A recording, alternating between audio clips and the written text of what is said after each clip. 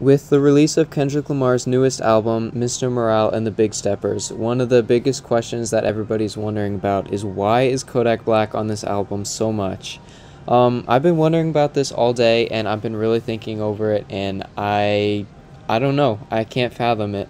The album handles sexual assault and abuse so well, but to include someone who's guilty of that very thing just seems so hypocritical, and it's really upsetting to try and think about it and understand it. So, yeah, let's talk about it. Alright, so first for some context on Kodak Black. So I'm getting this from a complex.com article on the whole trial process for him. So it says, Kodak Black was accused of assaulting and raping a female victim in South Carolina. The alleged assault took place in February 2016 following Kodak's performance at Treasure City Club in Florence, South Carolina.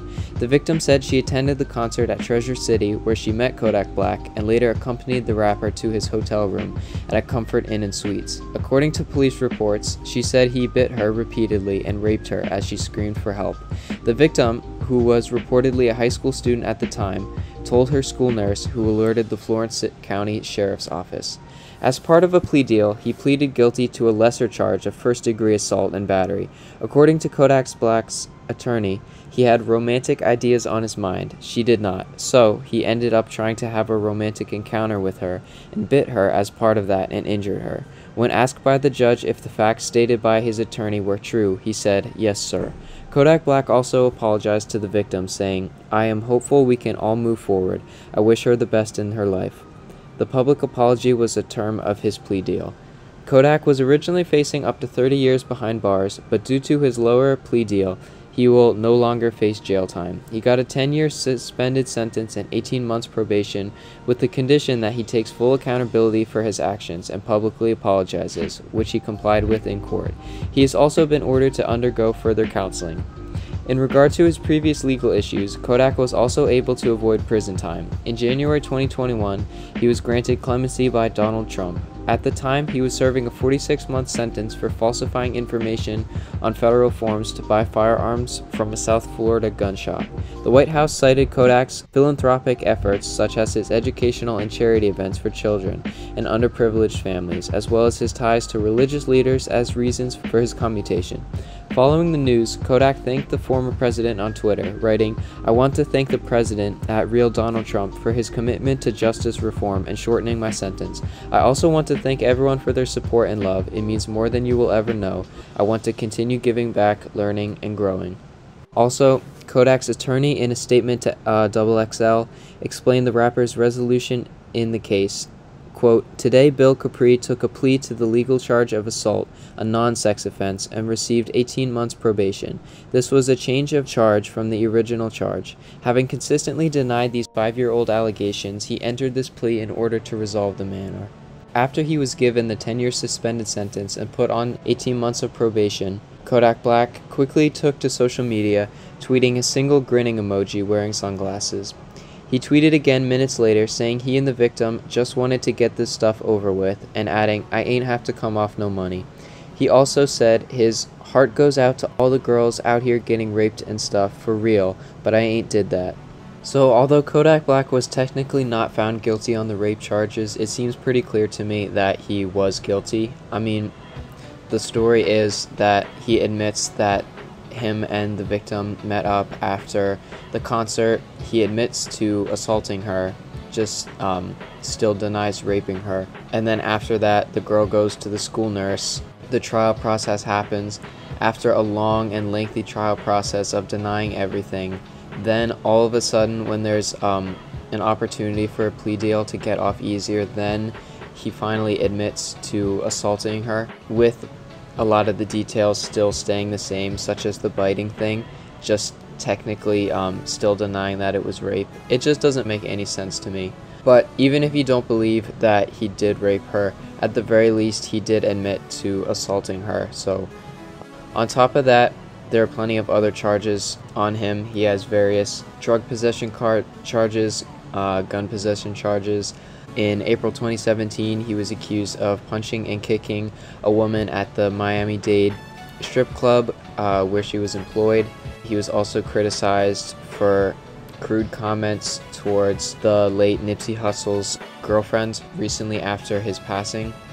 and he was also criticized for his obscene or just for his plain disrespectful comments about dark-skinned black women.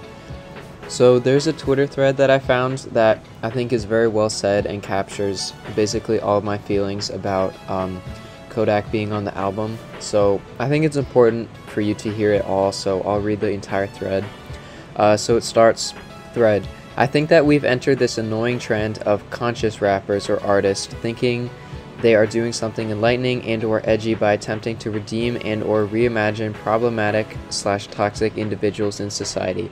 Kendrick Lamar sadly chose Kodak Black on purpose.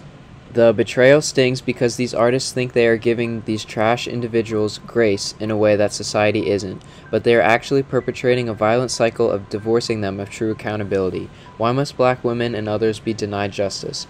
The annoying part is that artists that know better should do better, but somehow they get passes in the name of being human. Somehow being human keeps looking like collaborating with abusers and rapists, but never seeing solidarity with their victims. The hypocrisy. There's nothing noble, complex, or nuanced about Kendrick Lamar giving Kodak Black another check, platform, and audience at a time when he continues to be embroiled in so much controversy. Dude took a plea deal after being accused of raping a girl when she was in high school. I see stuff like this and I'm like, where's the bold defense of men in hip-hop for black women and others at the mainstream level? It's so easy to act like the world is so hard on these toxic rappers, but in reality they are still touring and making millions. Why is shock factor in hip-hop translate to a collaboration with an abuser? Do you know how bold it would be to actually name that stuff and push through? Kodak Black was on Future's album last week. Kendrick isn't doing anything special putting him on this. So many of the themes of Mr. Morale and the Big Steppers is rooted in confronting trauma around sexual abuse and or the presumption of such. The fact that Kendrick Lamar would include Kodak Black on that album is a contraction that sours a lot of focus away from that exploration. We are listening to music a lot differently than we were when Kendrick Lamar dropped in early 2017. That was before the Me Too movement took off. 5 years later, you're going to hear a lot more from fans about having abusers and alleged rapists in your music. It matters. Drake's Certified Lover Boy was tainted by the inclusion of that R. Kelly sample. The fact that so many of us called it out that the producer had to explain its origins says a lot about how we demand accountability in music in ways we collectively weren't pre-2017. Also, Drake is like a huge pedophile as well, but that's a different video. Anyways, the way Kodak Black was trending last night for all the wrong reasons connected to Kendrick's album was the same way I remember R. Kelly trending that night when Drake's album dropped. We want answers, and just because we stand for you, we're still gonna call it out. At age 30, I personally think it's getting sad that some of the artists I grew up listening to aren't growing up with me. My best friend and I were talking about this last week. Some of these individuals seem to be stuck in a comfort zone that's unrelatable to the rest of us. Like the things I culturally accepted in music 10 years ago aren't the things I want to rock with today. I feel like some artists grow with their fans. They meet us where we are as a society, and others forcefully remain in their sunken place, driven by money. At a time when the culture is calling for more elevation of women in hip-hop, it's jarring that Kendrick Lamar still hasn't put a prominent female rapper on his album. It's frustrating that Kodak Black continues to get more redemption and opportunity in the same industry. And yeah, I really have nothing else to add to that. It was really well said and it encapsulates everything that I'm thinking and feeling. And so now I'll take all the themes from the latter half of that thread and focus them onto another situation so that you can understand the issue more deeply.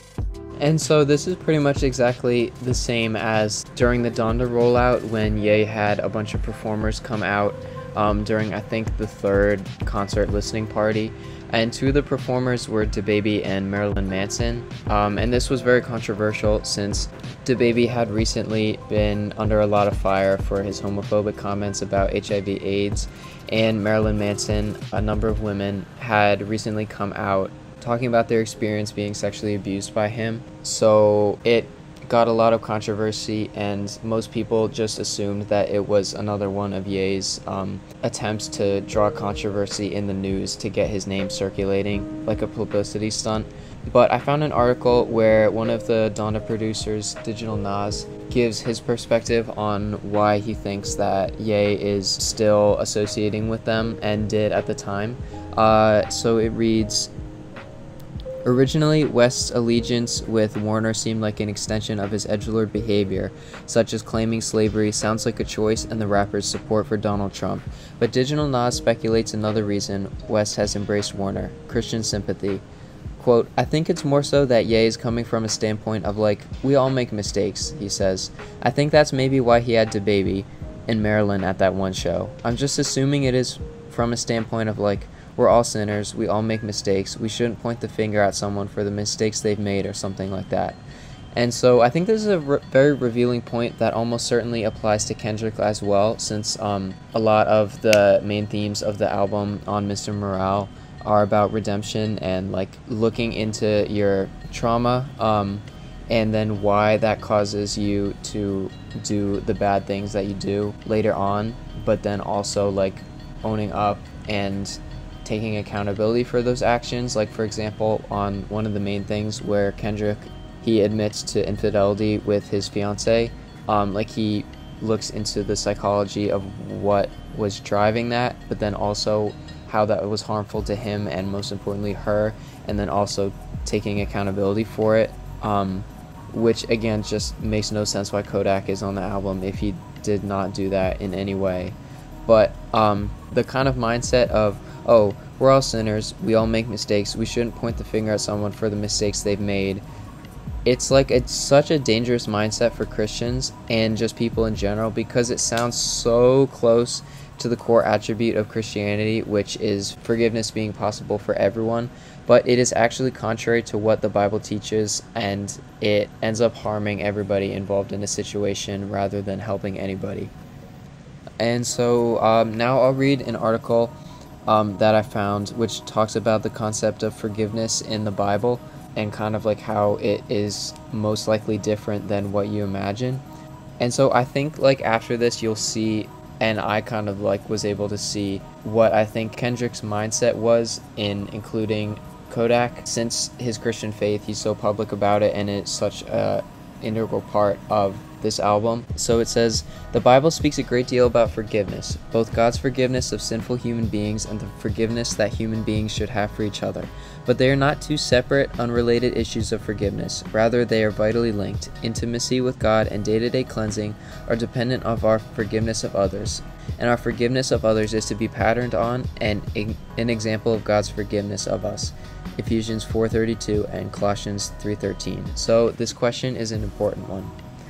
The question is, since God withholds forgiveness, can we need to make an effort to understand God's forgiveness of us if we are going to forgive others in a way that reflects God's forgiveness. Sadly, in recent decades, the word forgiveness has taken on a connotation of quote-unquote psychological freedom instead of freedom from sin, and this has brought some confusion about the whole concept of what it means to forgive.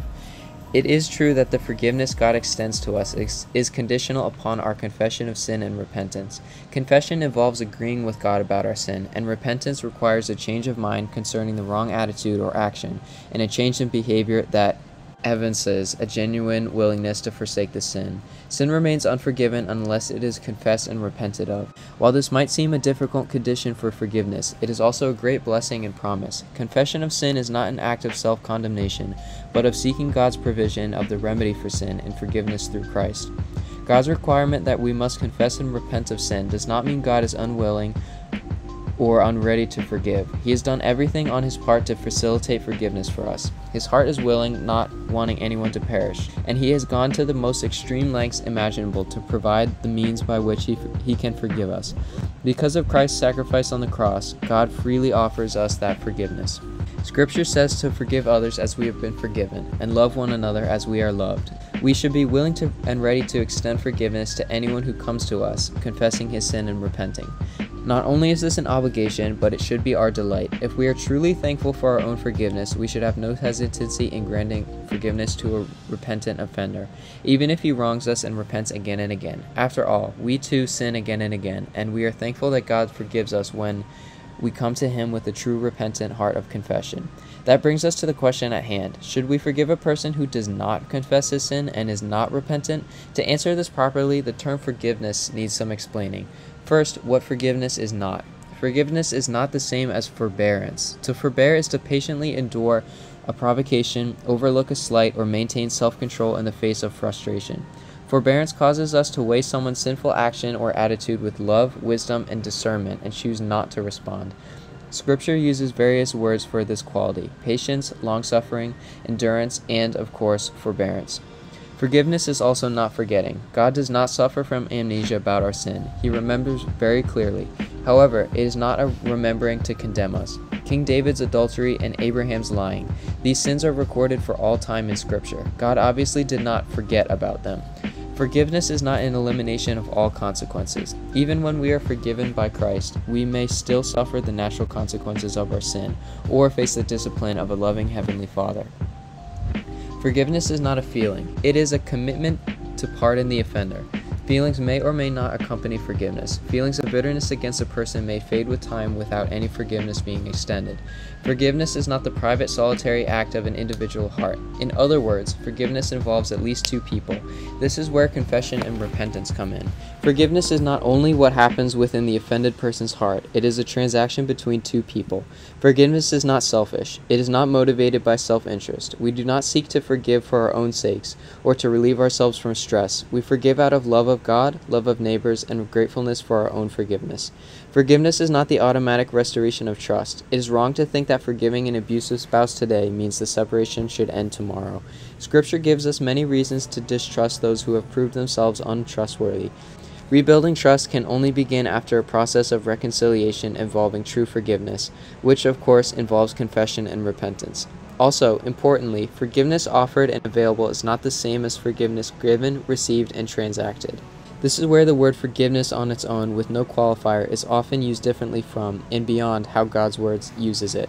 We tend to call the attitude of forgiveness, that is, being willing to forgive, forgiveness, just the same as the actual transaction of true forgiveness. That is, in popular thinking, as long as a person is open to granting forgiveness, he is already forgiven. But this broad definition of forgiveness short-circuits the process of confession and repentance. Forgiveness offered and forgiveness received are entirely different, and we don't help ourselves by using a catch-all word for both. If this is what forgiveness is not, then what is it? An excellent definition of forgiveness is found in the book Unpacking Forgiveness by Chris Bronze. God's forgiveness is a commitment by the one true God to pardon graciously those who repent and believe so that they are reconciled to Him. Although this commitment does not eliminate all consequences, and general human forgiveness is a commitment by the offended to pardon graciously the repentant from moral liability and to be reconciled to that person, although not all consequences are necessarily eliminated. Biblically, full forgiveness is not just something that the offended person offers, it requires that the offender receives it, bringing reconciliation to the relationship. 1 John 1:9 shows that the process of forgiveness is primarily to free the sinner. Forgiveness ends the rejection, thus reconciling the relationship. This is why we must be willing to forgive others. If we aren't willing to forgive, we refuse to allow others to enjoy what God has blessed us with. Modern pop psychology has wrongly taught that forgiveness is one-sided, that reconciliation is unnecessary, and that the purpose of this unilateral forgiveness is to free the offended person of feelings of bitterness. While we must not harbor bitterness in our hearts or repay evil for evil, we should make sure we follow God's lead and not extend forgiveness to the unrepentant. In short, we should withhold forgiveness from those who do not confess and repent. At the same time, we should extend the offer of forgiveness and maintain an attitude of readiness to forgive. Stephen, as he was being stoned to death, illustrates the principle of forgiveness, echoing Jesus' words from the cross. Stephen prays, "Lord, do not hold this sin against them." These words show a definite willingness to forgive, but they do not indicate a completed transaction of forgiveness.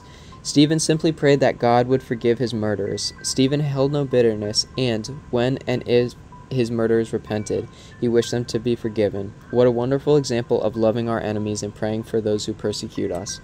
The Bible commands the counterintuitive action of feeding our enemy when he is hungry. There is nothing to say we must automatically forgive our enemies or trust them. Rather, we are to love them and work for their good.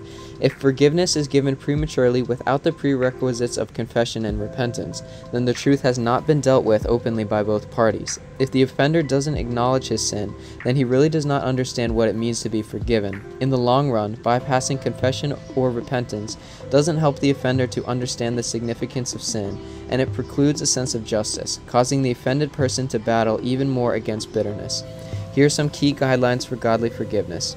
You acknowledge the fact of evil. Leave vengeance to the Lord. Leave no room for bitterness, revenge, grudges, or retaliation. Have a heart ready to forgive at a moment's notice. Trust God to give you the ability to overcome evil with good, even to love and feed an enemy. Remember that God has instituted governing authorities, and part of their God-given role is to be God's servants, agents of wrath, to bring punishment to the wrongdoer. One reason you don't have to avenge yourself is that God has authorized government to provide justice. And so now, after hearing that whole article, I think I can juxtapose within Mr. Morale an example of good forgiveness versus bad forgiveness. So the right example of forgiveness is with Kendrick and Whitney. If we go back to the definition of general human forgiveness from the article, which is a commitment by the offended to pardon graciously the repentant from moral liability and to be reconciled to that person, although not all consequences are necessarily eliminated. Kendrick has done wrong by cheating on Whitney and has fallen victim to sin and temptation. He has recognized his wrong with her, but has still hurt her. The consequences of his cheating have damaged the relationship permanently, but Whitney has chosen to forgive him and has chosen to reconcile the relationship even still. And so the two of them are now reconciled, and even though the consequences of Kendrick's cheating are not going to go away, she chooses to give him the chance to move forward from his actions a changed man. So now, the example of incorrect forgiveness is with Kodak Black. So if I go to another little snippet from the article, which says, if forgiveness is given prematurely, without the prerequisites of confession and repentance, then the truth has not been dealt with openly by both parties. Kodak has not confessed, but rather took a plea deal for a lesser charge. He has not repented, as shown by his careless attitude immediately after the trial, and has not reconciled with the victim. And it says if the offender doesn't acknowledge his sin, then he really does not understand what it means to be forgiven.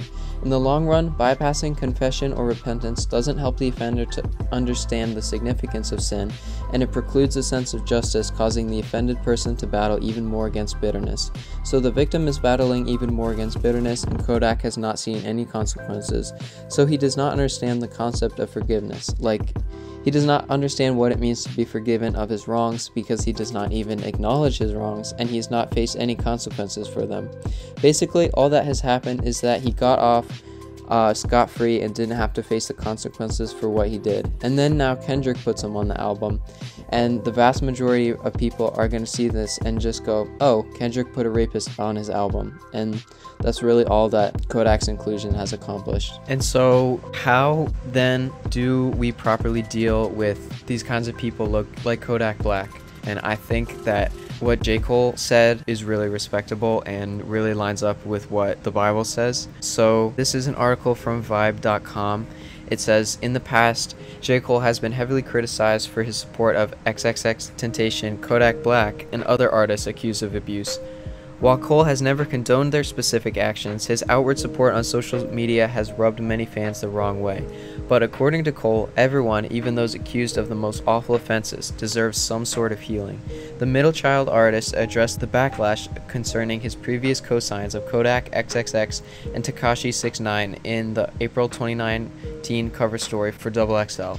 Cole sparked outrage after he made a series of statements praising their musical skills or encouraging others to pray for them during tough times. I get it. There's some people out there that do things that a person can't fathom loving anybody that can do that, he admitted. But nobody becomes that way overnight. Nobody is born that way. That stuff is a product of unfortunate circumstances and mishaps in the person's life, too many to count. Stuff that they may not even remember that, in my opinion, causes someone to be as sick as they would be to be an effing murderer, to be dumb enough just to take a life. He continued, I know many murderers. I still speak to them. These dudes have committed the ultimate crime in God's eyes or whatever, where they've taken a life. These people I still speak to, love, and have compassion for. I see how in their life that happened, how you became a murderer. Maybe some of them don't even know, don't even have a chance to process why they become the monsters that they are. Cole also explained how he would have confronted XXXTentacion about those abuse allegations. Prior to X's death in June 2018, the rapper was accused of beating and sexually assaulting his then pregnant girlfriend. Cole previously tweeted about how quote-unquote talented he thought X was. While he wasn't aware of the allegations at the time, he said if the late rapper was here today, he wouldn't turn his back on him. Quote, even if I initially knew what XXXTentacion did, I wouldn't have cut him off. Like, hey man, why are you putting your hands on women? Or why the F did you do these sick things to this girl? He explained. I would have asked a series of questions that hopefully would have sparked something in his mind. It would have been toward the direction of healing. It wouldn't have been in the direction of punishment, judgment, cancellation, because he deserves healing. Especially the girl that he did all that stuff to. She absolutely needs healing. It's like, I'm just going to discard you and throw you in the trash and forget about you. That's what they're doing in the prison system. That's what we're actually fighting to stop. We're trying to fight the fact that prisons offer no rehabilitation and that people come out even worse than they went in. And so I think that this is exactly the right response. I'll read a snippet from the article again. It says, the Bible commands the counterintuitive action of feeding our enemy while he is hungry. Romans 12:20. There's nothing to say we must automatically forgive our enemies or trust them. Rather, we are to love them and work for their good. So while we should never condone the actions of celebrities or people we know or anything, or forgive them if they're unrepentant, or even associate with them if it's a danger to you, the Bible still commands you to love them and to work for their good and for their healing. I think that this has been a big part of Kendrick's music so far, like for example from the song Mad City. Some of the lyrics say, if I told you I killed a man at 16, would you believe me? Or see me to be innocent Kendrick you seen in the street, with a basketball and some now and later to eat? If I mentioned all of my skeletons, would you jump in the seat? This encapsulates what I was saying about how people that have been raised up in a harmful environment that has shaped them into a dangerous person should still have an opportunity to change for the better, and you should still forgive them if you are repentant. But the whole point of this video is that while we should love our enemies and work towards their good, and forgive people who are repentant, we need to be very careful in the way in which we're showing them grace and are working for their good. Like for example, Kendrick including Kodak Black, even if he did have the intention, which I hope that he did, of sort of trying to show him grace that society hasn't given him, and to give him an opportunity to change, that's ultimately harmful to him, to the victim, and to the industry as a whole. And so that is not the right action according to scripture, including Kodak Black, because it's not ultimately working for your enemy's good, even though it really seems like it is. So yeah, I guess that's all I have to say for the video. Overall, I feel very betrayed and hurt that Kendrick would include Kodak on the album. I saw another tweet expressing this sentiment that said they were just accepting that some artists they don't connect with anymore or resonate anymore, and that is really kind of what I'm feeling. Mr. Morale, the album, even though a lot of it is very strong with the themes that it touches upon, and very insightful, Kodak's inclusion just kind of kills the entire thing for me, and makes me have a bit of a weird relationship with Kendrick's music as a whole. I still am going to listen to his older stuff because I still respect it, but it's just kind of weird. So I hope that Kendrick speaks out on this with the controversy and everything. I know that he's notoriously closed off, but at least now that the album is out, I hope that there's a chance for him to respond. But yeah, I hope that you learned something from this video, or it made you think or anything. If you have any thoughts about it at all, let me know in the comments. I'll read them all and respond. And be sure to follow me for more video essays like this if you like my thoughts or anything. I'm going to try and do more of these now that summer has started and try to grow this channel. But yeah, anyways, I hope that you have a good day, and thank you so much for watching.